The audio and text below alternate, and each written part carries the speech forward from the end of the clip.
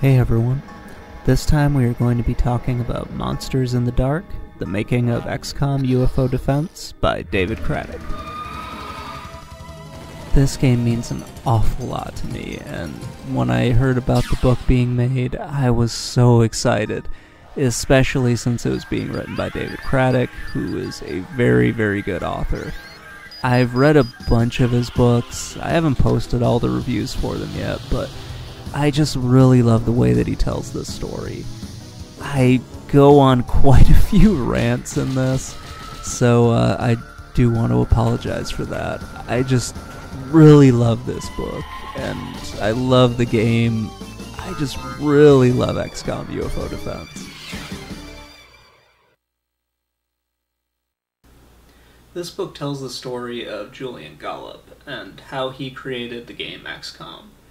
It also brought up a lot of really great memories for me. I just loved reading this book, and it made me want to go back and play the original PC version of this game.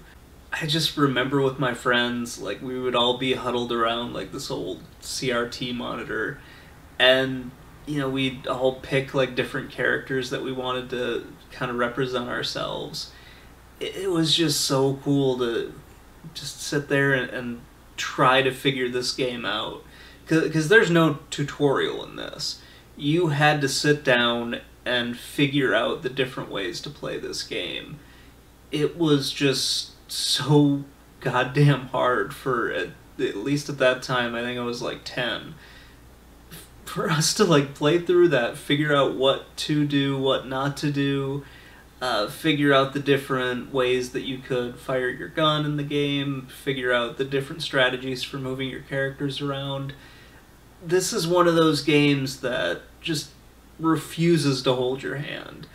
And there's a decent chance that if you do stick your hand out for help in this game, it's gonna get chopped off. This is it was an incredibly hard game, but I had so much fun playing it. It was just, oh gosh, it was so cool. The first game in this series it brought me and a few of my friends together in a way that just a lot of other games didn't do. And yeah, I was so glad when David announced he was writing this book, and I'm just even more glad that I got a chance to read it. Anyway, getting back to the book, we follow Julian Gollop's career as he does what a lot of people in the UK did during the 80s. He started making video games in his house, just on a Sinclair ZX Spectrum. Before that, he really got into making board games, and he goes through, well, David goes through his history of creating different board games and just the way that really influenced how Julian would make computer games later on. And Julian made a few different computer games, a few different board games, and they were just very intricate. He talks about how at first he would like cannibalize the board games they had to kind of make the pieces for other games. And that reminded me a lot of when me and my friends would do similar things, where the board game lays out a set of instructions, but you don't necessarily want to do that. You want to play your own game. I'm pretty sure a lot of kids probably did that. I think the big difference is Julian actually like wrote down his rules and everything, and he went like many steps further and actually created new games on his own, not necessarily using the different pieces, but would actually come up, write down the rules and everything, and play test them with his friends. And it just seems like this really awesome way of doing things, and yeah, it kind of brought me back to when I was a little kid when I was reading this, and just kind of making up your own game and just creating different rules and everything. There was a lot of nostalgic feelings from me in this when I was reading this. I really, really loved this book. I know I'm going on a bunch of tangents, but I just found this book so much fun to read. But yeah, I just really liked the way that David laid this whole thing out, and how it just, you can see how Julian's, like, his style and the way he wanted to develop games came through from really working through a lot of those board games. It reminded me a lot of Sid Meier when he talked in his memoir about similar things that he did. It's just really cool to read about this stuff and to kind of see the slow evolution that, you know, the different games went through and how step by step each game sort of added a piece to what would become XCOM. It's just really cool to read that. I just was very fascinated with that as Julian just kind of borrows one thing and then another thing and then rolls them all together into the game that would eventually become XCOM. Then we get a bunch of stories that I think are kind of like very universal in the games industry, but definitely happened a lot in the UK video game industry, especially in the 80s, where you have one company that gets started up and Julian makes a game or two with them, and then the financial backer just kind of takes all the profits and bails on the company, and you know, they just kind of move on, like that company kind of falls apart because the financial backer's gone. Then Julian goes and kind of makes another company with a couple of his friends. They put out a game, then some conflicts between them kind of arise, and that company goes away, and then, you know, and then this one was a little bit different because then Julian picks up, like, goes into business with his younger brother and then also with their dad, and they create Mythos. And Mythos they were the company behind XCOM. They then shopped the game around. It was going to be Laser Squad 2, and they shopped that around to a bunch of different publishers. MicroProse UK eventually picked it up, and that's kind of where like the real story, at least for me, starts, because we start to hear more about the development of XCOM UFO Defense. And once XCOM got kind of greenlit, there were a few growing pains that Julian kind of had.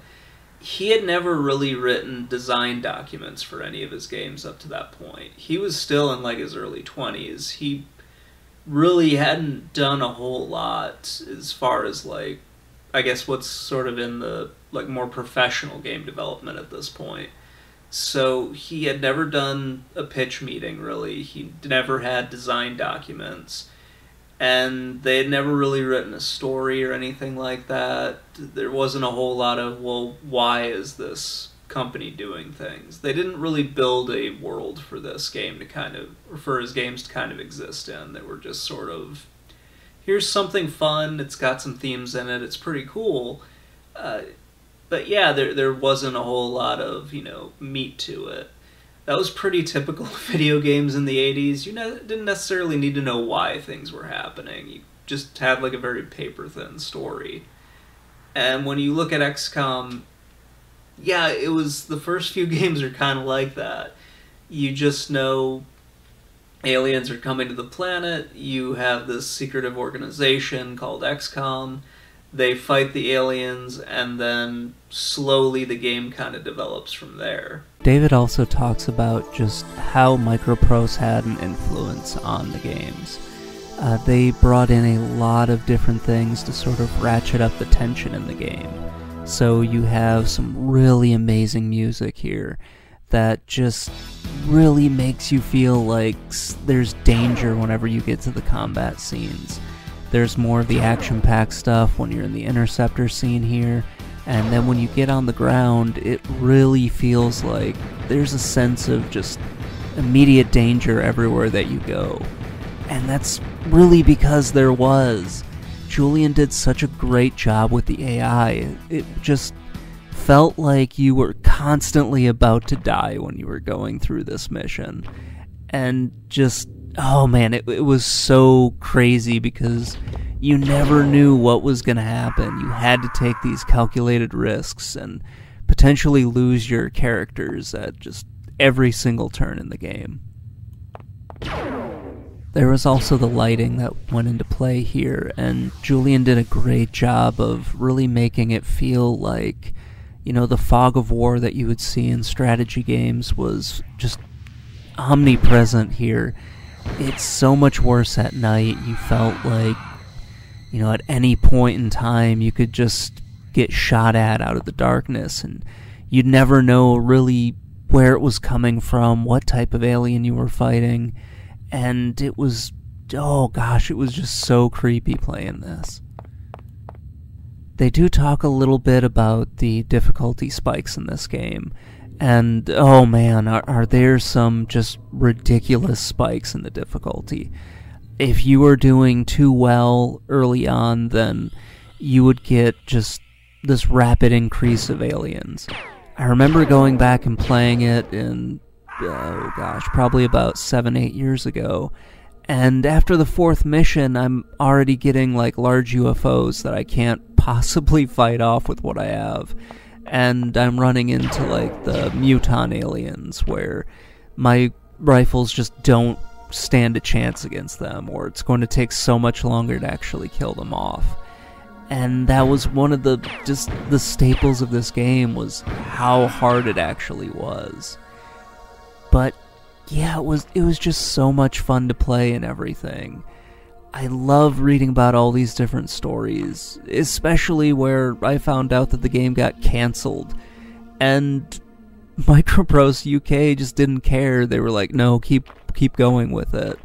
And then the quarterly reports were coming out, and the main office was like, we need a game, and MicroProse was like, well, how about XCOM? It's almost finished now, and that's how the game got made.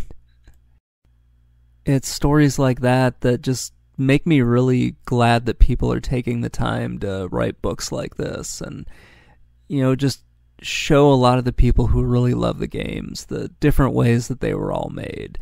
It's just really cool to read about that stuff. We then get into the next really 2 parts of the series, and that's XCOM Terror from the Deep and XCOM Apocalypse. I knew very well that XCOM Terror from the Deep is just a reskin of the first game. I didn't know how little Julian was involved in the game. Really because he had turned his full attention to Apocalypse at that point. And Terror from the Deep, it's fine. I didn't realize it came out like 9 months after the first game, so they turned that thing around really quick. It's just, like I said, it's just, they just kind of reskinned it. Instead of fighting on land for the most part, you're fighting underwater. You've got a lot more like dart guns and other types of technology and everything. So you're fighting a lot of underwater aliens. It's fine for what it is. It's a pretty good follow-up. It adds more to the story and everything. And I think it's good in that way, but you're not missing anything by not playing it. It's still a fun game because it's basically UFO Defense, but this time you're underwater. Yeah, it's okay. It's probably the nicest thing I can say. It's okay. It's definitely worth playing. I just don't have the same memories of it as the first one. Then they talk about Apocalypse. To put it nicely, I think XCOM Apocalypse is a piece of shit. It was just awful. I think even Julian in here says there are a lot of things he would like to change in it, and it was kind of too ambitious. I definitely agree with that. It was too ambitious. I just really hated it. There's a lot of cool things in XCOM Apocalypse, and it felt like Julian had a ton of great ideas, just too many great ideas, and decided to throw all of those great ideas into a game, and it just didn't quite work out very well. If he had toned it down a little bit, it would have been better.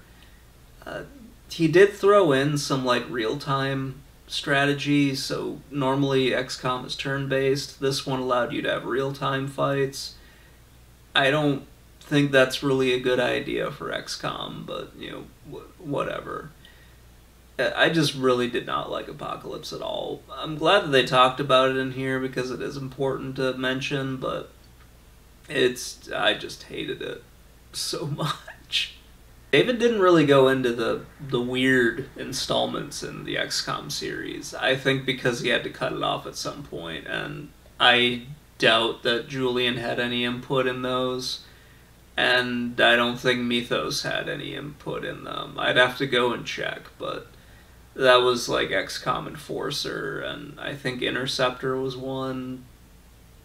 I know there are I think there are two. One of them is really weird. It takes place in space, and it's just kind of crap. Enforcer is kind of cool because it's kind of like a Doom clone, which is always interesting. I think that's about the most memorable thing I can say about it. Those are like the weird XCOM games that don't really fit into the series. And he does talk a little bit about the reboots, like I mentioned. He kind of bookends the book like that. They start out by talking about a convention that Julian and then the person who worked on the remakes was at, and they were on a panel together. And then we kind of close out with the remakes as well as a game that Julian had kickstarted and came out and didn't quite do as well as they had expected, but still sounds pretty interesting, which, fair enough. It wasn't as good as the Fire Axis version of XCOM, but those games are very good as well. So that's going to wrap things up for this episode. I hope you guys enjoyed the review. Let me know what you think in the comments below, and just have a great day, everybody. And also have a happy Halloween.